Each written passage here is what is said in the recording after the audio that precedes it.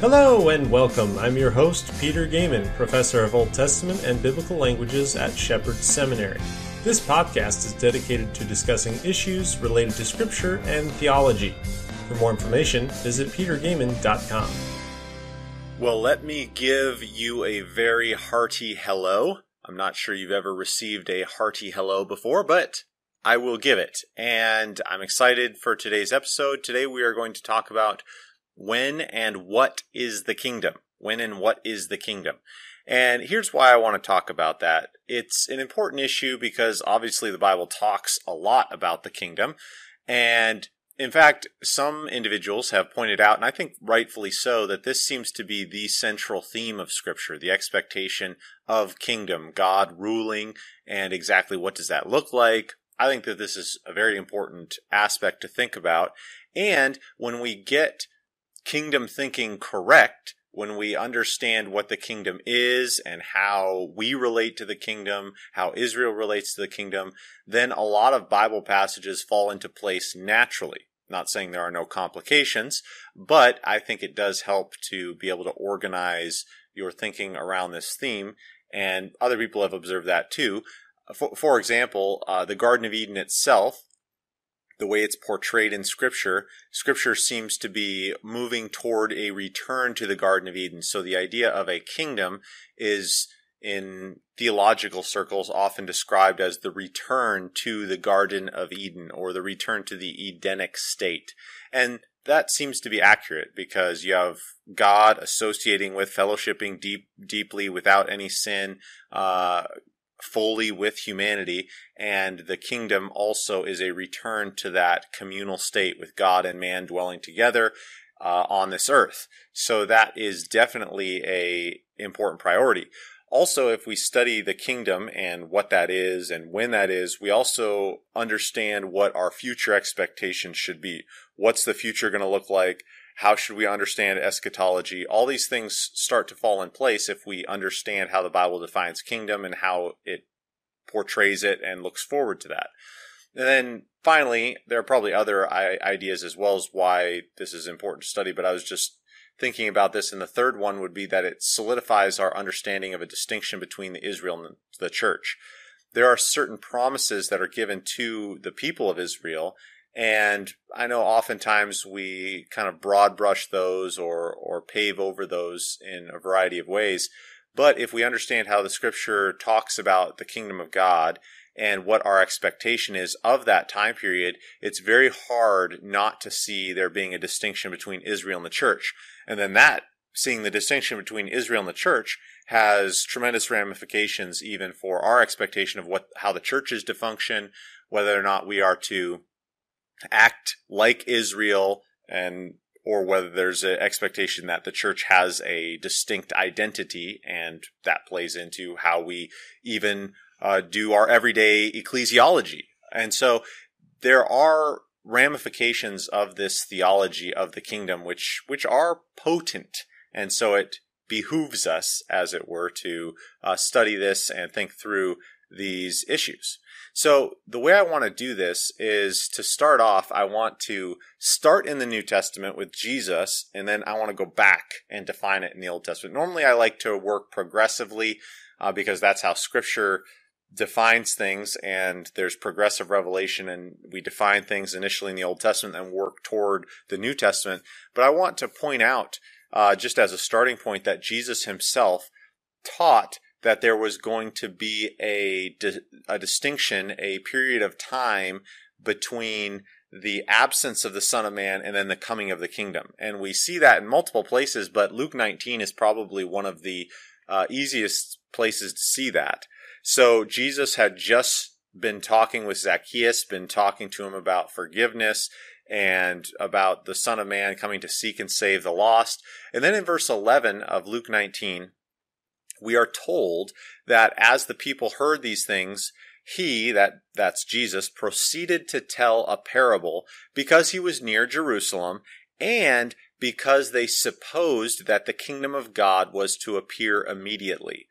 So in other words, in verse 11, Luke is just front-loading why Jesus is going to tell this parable, and he's saying that Jesus was telling this parable because these people thought that because Jesus was going to Jerusalem, that the kingdom of God was going to come, because Jesus, many people believed, was the Messiah, and as the Messiah, when he was in Jerusalem, he would institute the kingdom of God. But Jesus tells this parable to correct that notion, saying the kingdom of God will not appear immediately. And so he gives this parable, and it's semi-well known, so I won't read the whole thing, but it's about a nobleman who goes into a far country to receive a kingdom for himself. So in other words, this individual has to go off, which was pretty well known in that time period with the Roman Empire. You would have certain kings who would have to go to Rome to talk to the emperor there to achieve some sort of status whereby he could claim a kingdom for himself within the magisterial kingdom of Rome. And so this was a common idea where someone would have to go off to receive the kingdom and then come back and institute that kingdom. And so while the nobleman is gone, he calls his servants together and he gives them 10 minas and says to them, engage in business until I come. And so he gives them a stewardship basically. And so when he returned in verse 15, this is of Luke 19, having received the kingdom, he ordered those servants whom he had given the money to be called to him, that he might know what they gained.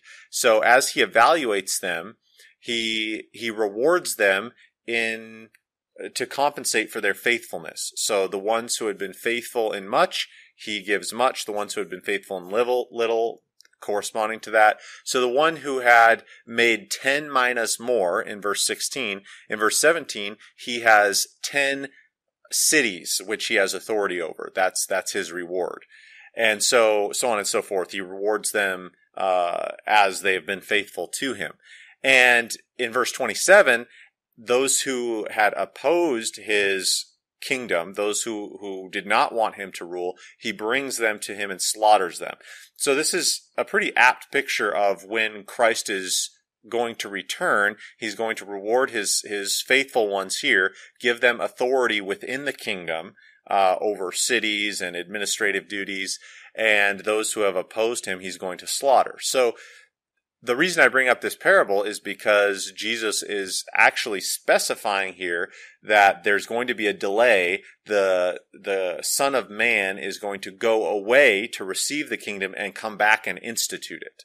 And so there is a correlation here, an expectation that even Jesus is giving to us where there's going to be a delay of the kingdom. So I would say just at the outset, if our initial question is, when is the kingdom of God going to be? Well, Jesus is giving us indication here that there's going to be a delay in when the kingdom of God appears.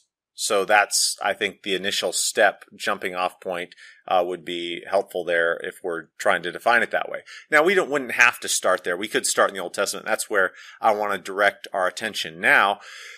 When we think through the Old Testament definition of kingdom expectation, obviously, even in the book of Genesis, you have the idea, Genesis 17, Genesis 35, where you have the promise that kings are going to come from Abraham's line. So in other words, there's always been a royal expectation. You have Genesis 49, where it says the scepter shall not depart from Judah.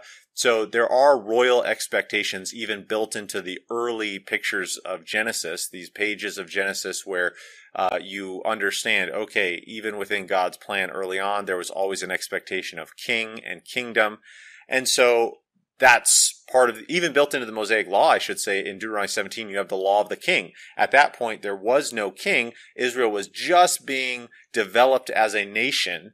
They had just finished their wilderness wandering. 40 years earlier, they really had been solidified as a nation at Mount Sinai, but there was still even then an expectation of a king. Now, when we think of this idea of, okay, so there is an expectation of a king that's going to rule over this nation. Well, what is the future of Israel going to look like, and how does that relate to the king itself, their idea of being in the land, having a kingdom? And there is lots of indication early on in the book of Deuteronomy, for example, that Israel was going to fail and they were going to go into exile. So there's a couple passages that teach this rather explicitly. Deuteronomy 4 is a major one. I've done quite a bit of work in verses 25 through 30. I've written some articles on that. I think I have an older podcast that goes into detail on this passage. But in verse 25, it says, when you father children and children's children and have grown old in the land, if you act corruptly by making a carved image in the form of anything and by doing what is evil in the sight of the Lord your God so as to provoke him to anger, ... He goes on to say he calls heaven to earth to witness against them that they're going to be utterly kicked out of the land. They're going to be punished for that. But one of the things I want to point out is that in verse 25, this is a temporal expectation. So in other words, this isn't just a conditional idea saying, if this happens, then this will happen. This is actually, I would call it a prophetic statement by Moses, saying, when you father children and children's children, when you are developing in the land, this is what's going to happen. You are going to act corruptly. You're going to rebel against God. And then in verse 27, he promises the Lord will scatter you among the peoples, and you will be left few in number among the nations where the Lord will drive you. And there you will also serve gods of wood and stone, the work of human hands that neither see, nor hear, nor eat, nor smell. So in other words, this is what's going to happen, Israel. You will fail the Lord. You will seek other gods, and God will send you into exile. But this is the most important part of the passage because it doesn't end there. Verse 29 and 30 say, but from there you will seek the Lord your God and you will find him if you search after him with all your heart and with all your soul. Really, that should be translated, for you will search after him with all your heart and with all your soul, meaning that this is the expectation. The reason that Israel is going to seek the Lord is because their hearts are going to be changed and they are going to seek Yahweh. And then verse 30 actually makes this explicit, and it gives another temporal phrase there saying, when you are in tribulation and all these things come upon you in the latter days, you will return to the Lord your God and obey his voice. So again, it talks about this is a firm expectation. When this takes place, all these things which I've talked about come upon you. And notice he gives a time period where this is going to take place, in the latter days. Okay, this is a very key phrase in the Old Testament. The latter days is an expectation. It's a eschatological time frame. It's not just saying at a later date. It's saying in the latter days, in the final stages, if you will. That's a key phrase here. Then you're going to return to the Lord your God and obey his voice. So key in on that phrase, latter days, because basically what Deuteronomy 4 is talking about here is that there's going to be an exile for the people of Israel, but an ultimate restoration of the people of Israel, as is foretold in Deuteronomy 4. But also, that's not, you might say, well, that's the only passage. No, there are other passages. Maybe we'll just stop by Deuteronomy 30 as well, because Deuteronomy 30 is the first initial mention of what becomes known as the New Covenant. So in Deuteronomy 30, you have a very strong indication of a future restoration for Israel, and it's linked with the New Covenant language of the circumcision of the heart. So in verse 1 of chapter 30 of Deuteronomy, it says, when all these things come upon you, the blessing and the curse. So in other words, he's talking to Israel here, obviously, and he says, you're going to receive some of the blessings of this covenant because you're going to have partial obedience, but you're ultimately going to turn your back on God, and the curse is going to come upon you. And you are going to call this to mind among all the nations where the Lord your God has driven you. So in other words, Moses is basically just, it's a foregone conclusion that Israel is going to go through this. They are going to be in exile. Remember, this is even before Israel enters the land of Canaan, and Moses is prophesying that Israel is going to rebel against God, be sent into exile, and then in exile, the people of Israel are going to call this to mind. And in verse 2, they will return to the Lord your God, you and your children. You're going to obey his voice in all that I command you today with all your heart and with all your soul. And then the Lord's going to restore your fortunes, have mercy. He will gather you, bring you back into the land. All of that's promised. Well, you might say, well, how is that going to happen? Well, verse 6 is the center of this passage, and a lot of people have observed that this forms a chiasm, meaning verse 6 is the key to all of it. So in verse 6 it says, "The Lord your God will circumcise your heart and the heart of your offspring so that you will love the Lord your God with all your heart, with all your soul, that you may live." So in other words, what he's saying there in chapter 30, verse 6, is that God is going to take action. He's going to, if we want to use theological terms, he's going to regenerate your heart. He's going to circumcise your heart. And notice also it's the heart of your offspring. So in other words, this isn't going to be just a one generational thing. This is going to be something where the entire people of Israel are completely circumcised in heart, regenerated, obeying God. And that's going to bring about a tremendous change in the national existence of Israel, obviously. And so, like Deuteronomy 30 says, God's going to bring them back together in the nation. This is going to be a great and glorious time for the people of Israel. Now, that gives us a expectation immediately at the very outset of biblical history, even before Israel enters the land, that they are going to fail as a nation. But that's not going to be the end, because God already promises early on that he's going to restore them as a nation. So that's why I'm going to front load things a little bit here, in the sense that, people always get on, me or others who think like me, because they say, "Oh, you premillennialists who hold to a kingdom for Israel," or whatever, you are only basing that on Revelation 20 or something like that. Well, no. Really, the expectation for Israel having distinct promises of restoration comes from the Old Testament like this. And so we think through this aspect of this latter days scenario where God has promised that there is going to come a restoration for Israel. I mean, certainly the curse has come, right? Nobody could argue against that. Israel did go into exile. So now, why are we so hesitant to embrace the fact that the Bible also says there's going to come a great restoration in line with the new covenant, in line with this promise of regeneration, restoration? Well, there are other passages which flesh this out, so it's not just an isolated incident. Now, you remember the phrase, the latter days. Well, Isaiah 2 picks up on that phrase. And so in Isaiah 2:2-4, he links this time period, this restoration of the people of Israel, with the kingdom of God. Okay? So we've already started to define what the future history of Israel is going to look like. Deuteronomy is very explicit that you're going to have exile, and then you're going to have a restoration of some kind.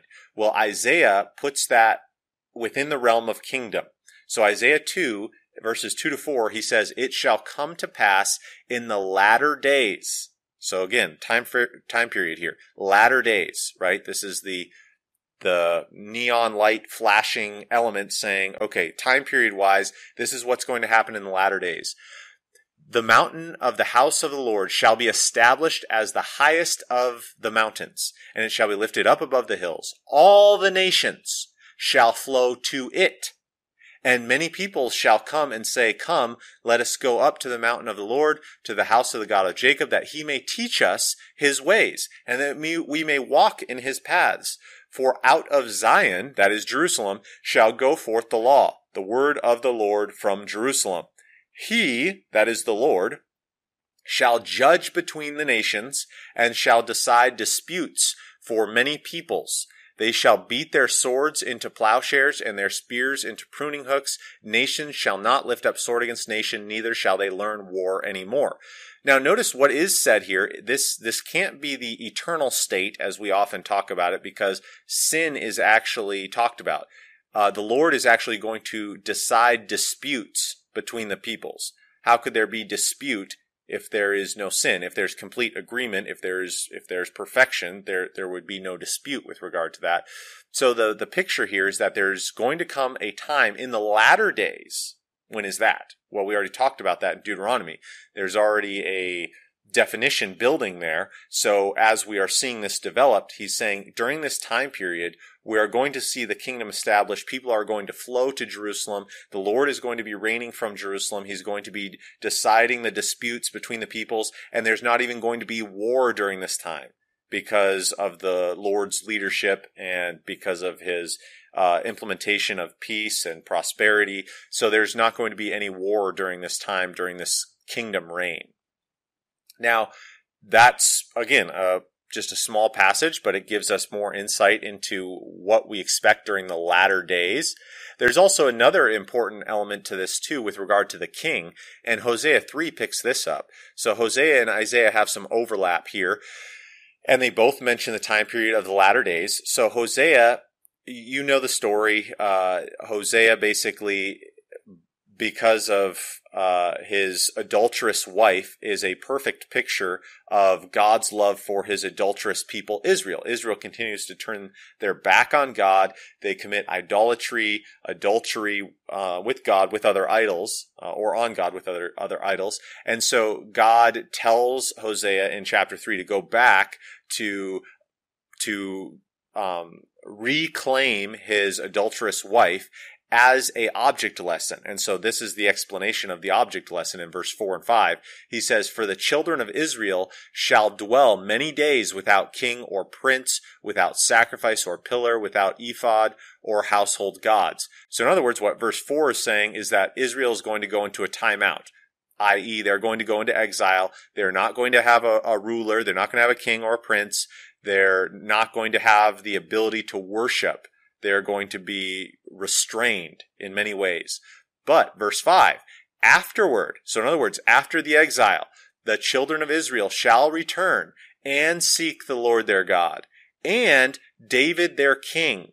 So I take that as a reference to the one who is in the line of David. So in other words, they are going to return to God and to be faithful to the king, that is instilled in the line of David for the people of Israel. And notice how the verse ends. It says, "They shall come in fear to the Lord and to his goodness in the latter days." So in other words, again, this time period, the latter days, is exemplified here as the expectation for when Israel will return to the Lord their God.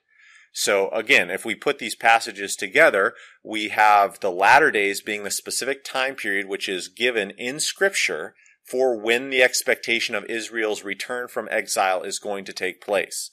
So you have the expectation already in Deuteronomy that Israel is going to mess up, they're going to sin, they're going to rebel and be idolatrous against God, and God is going to send them among the nations in exile. But that's not the end of the story. There is going to come a time when they are going to return. They are going to return to the Lord their God, and God will institute the kingdom. He will reign from Jerusalem, and he is going to circumcise their hearts so that they and their children are all unified in their worship of God. So it's pretty exciting stuff. And now there's other things we could talk about with regard to how this takes place. I would just mention in passing, because we don't have time to develop it in full, but in Zechariah 12, we have this idea that, I guess if we want to talk about it a little bit, I'll just mention verse 10. In Zechariah 12, he says, "I will pour out on the house of David and the inhabitants of Jerusalem a spirit of grace and pleas for mercy, so that when they look on me, on him whom they have pierced, they shall mourn for him as one mourns for an only child, and weep bitterly over him as one weeps over a firstborn." So basically, Zechariah 12:10, which is familiar to many of us, I would say we identify that, as well as how it's talked about a little bit in Micah and for the forgiveness of sins, as the key component for how Israel ends up repenting and turning back to God. So in other words, there comes a time in Israel's history where they all look upon the one whom they have pierced, which would be Jesus, obviously, and they repent. That motivates them to mourn, as Zechariah talks about, and they do turn. And then in chapter 13, verse 1, it says, "On that day there's a fountain opened for the house of David and the inhabitants of Jerusalem to cleanse them from sin and uncleanness." So in other words, this is going to be the key. They will repent. They will look on the Messiah whom they have slaughtered, and they will repent, and there will be forgiveness for this nation. This is why when we get to places like Romans 11, it's no surprise where Paul says there will come a time where all Israel will be saved. Well, that's just what the Old Testament is talking about. The Old Testament talks about this restoration of the nation where it's not just one generation, it's not just a few people, but the entire nation looks upon their Messiah and repents. Now, as a picture of what actually happens, we have Zechariah 14, which is really such a fascinating passage, a great example and kind of template of what's going to happen here. And so in verses 1 to 5, it gives us a template of how the nations are going to come against Jerusalem to do battle. The city itself will actually fall, and half of the city goes out into exile. And verse 3, we are told that the Lord will go out to fight against those nations, as when he fights on the day of battle. On that day his feet shall stand on the Mount of Olives that lies before Jerusalem to the east, and the Mount of Olives shall be split in two from east to west by a very wide valley, so that one half of the mountain shall move northward and the other half southward. As a side note, this is why one of the reasons I love just sitting on the Mount of Olives, because this is such a integral part to what happens in the future. And then so in verse 5, it talks about how Israel is going to flee through the mountains, and they're going to flee to a place called Azal, which it's a kind of a debate as to what that actually means. And the Lord, my God, will come, and all his holy ones with him. Now, this is an interesting phrase in Zechariah 14:5, because Paul actually refers to it in 1 Thessalonians 3:13. Which indicates that by the time Paul is writing, Zechariah 14 has not happened, but Paul is viewing it as a real event that's going to take place in the future. So just put that connection down. Pretty much every commentary is going to at least mention the connection between Zechariah 14 and 1 Thessalonians 3:13. And so we understand then that God is going to come rescue the people of Israel here. And we're told then a lot about the kingdom, about what this is going to be like. For example, verse 7, there shall be a unique day, which is known to the Lord, neither day nor night, but evening time there shall be light. So in other words, this is going to be just really almost literally a phenomenal time, with phenomenon, which are unknown at our present time. There's going to be living water flowing out of Jerusalem. And verse 9 kind of gives a great summary of it. The Lord will be king over all the earth, and on that day the Lord will be one and his name one. So in other words, the Lord is going to be king. He's installed in Jerusalem as the ruler at this time after having rescued Israel from those who oppressed them. And you might say, great, well, this is probably talking about, the second coming and the eternal state. But if you go on, that's not possible, because as you continue to read through the passage, for example, in verse 16, it says, then everyone who survives of all the nations that have come against Jerusalem shall go up year after year to worship the King, the Lord of hosts, and to keep the Feast of Booths. So in other words, there are going to be survivors of the nations who have done battle to Jerusalem during this time, and they're going to be required to come to Jerusalem to keep the Feast of Booths. And in verse 17, it says, if any of the families of the earth do not go up to Jerusalem to worship the King, the Lord of hosts, there will be no rain on them. And if the family of Egypt does not go up and present themselves, then on them there shall be no rain, and there shall be the plague which the Lord afflicts the nations with, that do not go up to keep the Feast of Booths. So what's that saying? In fact, verse 19, I should say that explicitly. It says, this shall be the punishment to Egypt and the punishment to all the nations that do not go up to keep the Feast of Booths. So what it's saying is that there will be disobedience during this time. Now that's shocking. Obviously, that can't refer to the eternal state. There is disobedience during this time when the Lord is reigning from Jerusalem over all the earth. That is shocking, right? So at least it's shocking if you don't have any place in your theology or eschatological framework for an intermediate kingdom.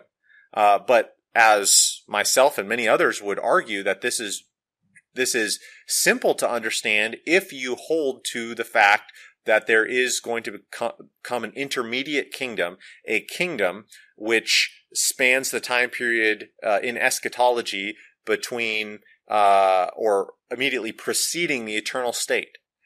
And that seems to be a a time period where God can fulfill his promises to Israel in an actual way. And also we can do justice to the prophecies which talk about these kinds of things, where Jesus is going to be reigning, the Messiah reigns from Jerusalem, and there's going to be a disobedience punishment that takes place during the kingdom.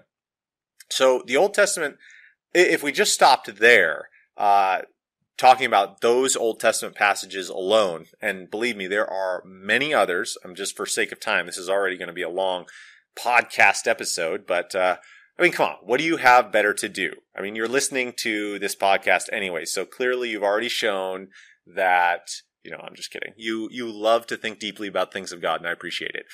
So we were thinking about this from just to select Old Testament passages, although there are many others, especially in the minor prophets and whatnot. And we could stop there, and usually that's something that is acknowledged by almost every side of the eschatological spectrum, is they say, yes, if you look at just Old Testament passages, it seems to indicate that we should look forward to a physical kingdom, that we should look forward to the Messiah reigning physically from Jerusalem. There should be a restoration of Israel. That does seem to be the expectation of the Old Testament. But it's often argued that the New Testament changes that somehow. That's how it's often portrayed in the argumentation.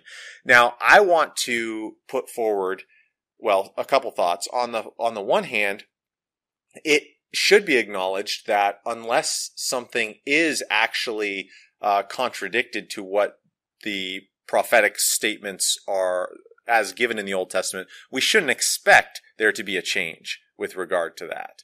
I think that should be readily understood. If the Old Testament talks about something, we shouldn't assume that that the New Testament needs to repeat all of that. It's just assumed that is the expectation. In fact, as many New Testament scholars are noting now in the commentaries and whatnot, I think there's been a really good helpful push with regard to understanding the Second Temple messianic expectation and how that fuels even that's a way that we can interpret the New Testament in many helpful ways. But even understanding the Old Testament gives us that insight into understanding the New better. Okay, that seems to be acknowledged now as a foundation. But even with all that being said, I would say that the New Testament makes very clear that this expectation just continues. That even when we get to the New Testament, the way that things are portrayed is that there is going to come a kingdom with an actual rule involved. And so I think the easiest way to do this would just be to start in Matthew, since that's the first book, and kind of portray that. So, for example, in Matthew 19, you have Peter asking Jesus, what are we going to have since we've left everything and followed you? And Jesus answers him in verse 28 and says, truly I say to you, in the new world, and that new world there, probably not the greatest translation. Some would translate it, which I think is better, as the regeneration. So in other words, Jesus is saying in the time of refreshment, or the time when things are made new, in the renewed world, you could say, when the Son of Man will sit on his glorious throne. So in other words, a future expectation when the Son of Man sits on a throne, you who have followed me will also sit on 12 thrones, judging the 12 tribes of Israel. So that verse is, if you take the Old Testament paradigm and apply it here, it works perfectly, where there's an expectation that the Son of Man, the Messiah, is going to rule. And notice that that's a future verb there, that this is going to take place, a future idea, I should say, where you have this, the Son of Man is not currently sitting on the glorious throne, but he's going to be sitting on the glorious throne. And when that takes place, then the disciples also are going to sit on thrones, administering judgment. Well, when is that going to take place? Within the context of Jesus talking to his disciples, they would have only understood this in a context of a real restoration for the people of Israel, with a real Messiah ruling from Jerusalem. no ifs, ands, or buts. There's no qualifications here, no rearrangements of their expectations. It's just given straightforward, and so that would be their expectation. Well, as you go through, there's many ways that Matthew portrays the movements that are going on in Israel's history. One thing that I thought would be helpful to point out is that in Matthew 21, you have Jesus giving a very interesting parable, starting in verse 33, and he goes about 10 verses there. And it's a parable about a master of the house who plants a vineyard, he puts a fence around it, and he goes off into another country. Again, you have this idea where the master, or the one who is going to rule, goes away for a time. So in other words, there's a in-between time, an expectation of return in some sense. And so the parable talks about how the master sends his servants and they're killed. They exemplify the prophets. And then he sends the son. And the tenants, the ones who are taking care of the vineyard while the master is gone, say, let's kill the son, and then we can have the inheritance. And so, again, this is exemplifying the Jewish leadership, the fact that they killed the prophets, that they ultimately are going to kill the son, the representative of God. And so because of that, basically Jesus asks them, well, what's the master going to do? And so in verse 41, the Pharisees answer and say, well, he's going to put those wretches to a miserable death and let out the vineyard to other tenants who will give them the fruits in their seasons. And so Jesus affirms that that's true. And in verse 43, he says, therefore I tell you, the kingdom of God will be taken away from you and given to a people producing its fruits. So in other words, if we're taking Matthew just on its own terms, the book of Matthew on its own terms, what Jesus seems to be saying here is that the kingdom of God, which has been offered to this generation, is taken away, and it's going to be given to a generation that is worthy of it, that is producing its fruits. In other words, the generation which fits the definition of Deuteronomy 4 and Deuteronomy 30, the generation that seeks the Lord with their whole heart, that has been completely circumcised. The generation of Zechariah 12, which looks upon the one whom they have pierced and mourns. So in other words, because Israel's continuing in their rebellion, God is going to give the kingdom to a subsequent generation. So another people producing its fruits. And so, now I should say too, I want to fairly represent others with this, is that some people have said that this is a switcheroo of sorts, where God takes the kingdom away from Israel and gives it to the church. And that has been a way that people interpret this passage, but really you can't interpret Matthew that way at all. Matthew is essentially Jewish, and I mean essentially by the very literal meaning of the term, is that Matthew is in and out very, very Jewish in how it's interpreting, and it's very, very difficult to interpret this phrase as a reference to Gentile community or anything like that. The most natural way to interpret Matthew's understanding of this would be a subsequent Jewish generation, which would make sense, and that fits with, again, our Old Testament paradigm. If we presuppose the understanding of a entire Jewish generation that repents and submits to the Lord, has regenerated hearts, then this fits with that. And Jesus is just saying this is not the generation, it's to come still. And so notice the kingdom of God is linked there with a future generation of Israel at that point. Now, as we continue on in Matthew, one of Dr. Vlock, who I do hope to get on the podcast at some point soon, one of his favorite verses with regard to the kingdom is in Matthew 25:31. And I just really appreciate some of the work that he's done on this verse. You can definitely look up his blog and see how he's addressed some of this. But it's just a short verse. But in talking about eschatological matters in Matthew 24 and 25, it really jumps out at you. In verse 31, it says, when the Son of Man comes in his glory and all the angels with him, then he will sit on his glorious throne. So in other words, it's 100% saying that there's a delay between when the Son of Man executes his kingdom rule, i.e. when he sits on his throne, and the immediate time period. So in other words, when the Son of Man goes to heaven, is he reigning on his glorious throne? Well, not according to this passage, because according to this passage, Matthew 25:31, it says when the Son of Man comes in his glory with the angels, that would be at the very end, then he's going to sit on his glorious throne. And at that point, he institutes his kingdom. As we see in verses 32 and following, he gathers all the nations, he separates peoples from one another, he judges them. That would fit with Zechariah 14. So in other words, Matthew 25:31 is basically giving the Zechariah 14 time period, is that the Son of Man is going to come in glory and he's going to sit on his throne at that time.